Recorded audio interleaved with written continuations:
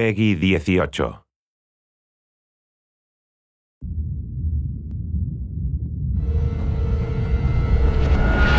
Hey everybody, Zachary Levi here in the heart of London's famous West End. Behind me is BAFTA, the British Academy for Film and Television Arts. Why are we here? Excellent question. For starters, Tomb Raider, the series, has garnered a lot of love and accolade from BAFTA over the years. Some of the key players on Crystal's dev team are BAFTA LA members. And to top it all off, legendary video game composer Jason Graves is a BAFTA winner. We're going to catch up with him in just a bit, but first, a little trip to Raleigh, North Carolina, where we go behind the scenes at Jason's recording studio. These are the final hours of Tomb Raider.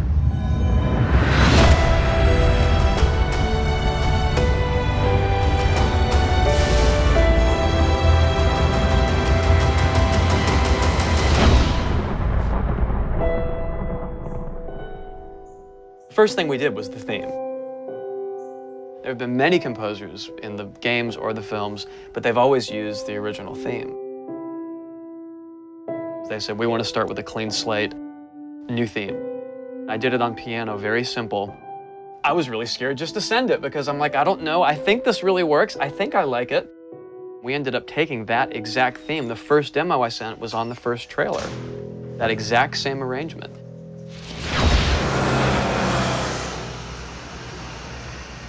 So, Jason, currently you're working on this reimagining of Tomb Raider. When you're taking on a new project, what are the things that attract you to that project? The heritage of a particular game, I think obviously. And don't even get me started on Tomb Raider. I literally almost drove off the road. I was on the phone with the audio director. Like, oh, stoplight! And I had to pull over a little bit to not hit the car behind me. What I loved about Tomb Raider, what really drew me to the project was they had no pre-existing conditions. Because they wanted to get out of what it used to be. They wanted something new, they wanted something fresh. Jason's done hundreds of games by this point. He was an easy choice for us to go with on paper because he has such great experience. I listened through a lot of different material from a lot of different composers. I was really taken by how well he did the intimate stuff. The textures and the real, intimate and vulnerable bits that we needed to highlight in the game were a great match for us. What is square one for you when you start wrapping your head around and going, this is where I feel like this world is going to exist? Main theme, call me old-fashioned. Then it was a matter of finding out what kind of percussion would work. And always going back to the melody and the theme, because that's kind of the heart of the game. The most signature thing that we need to get right is Lara's theme. One of our big goals was that it can be used in any emotional context. What does it sound like? High action.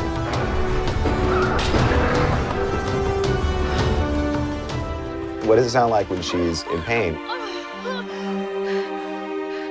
For music, the gameplay and the concept art, especially with the scavengers and kind of the shanty town, corrugated metal, how everything's kind of this amalgam of different stuff that they found on the island.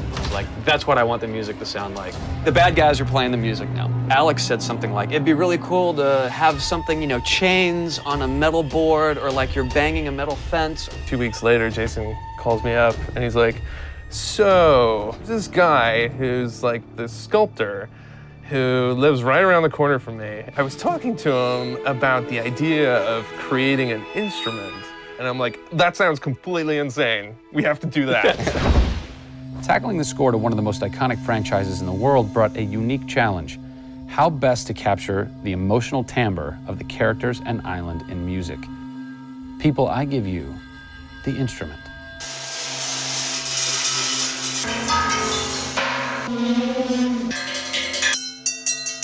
The instrument. I was going to let Matt determine the aesthetics. I was really only concerned about the sound that the sculpture was going to make. Matt built this, which looks pretty much exactly like Laura's original homemade bow in the game. There's different timbres based on different materials, metal, glass. It's a direct line from the plot, the characters, the story, the environment, straight to the sculpture. We always wanted the island to have that character in itself. Creating an instrument gave it this unique identity. It's got a voice. Yeah. The very beginning of the game is nothing but the instrument.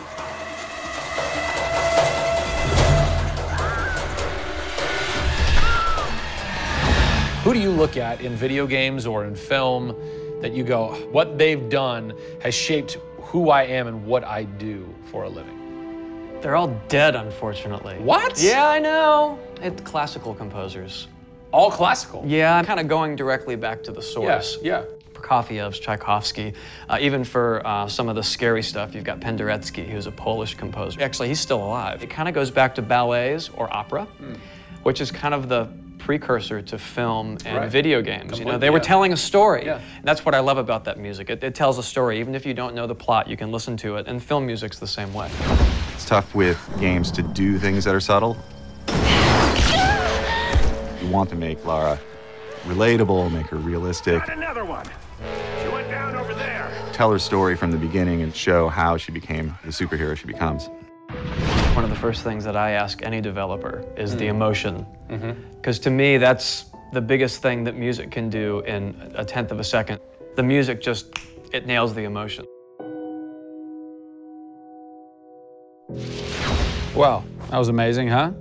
I personally don't think I've ever sounded so good in an interview before, although Jason, Jack, and Alex are audio savants, so that would make perfect sense. I cannot wait to jump into this game, not just for the amazing action, but the emotion and mood and tone that they're going to set with their incredible skill. Tune in next time for a special secret announcement that is going to change the way you play Tomb Raider forever. See you soon.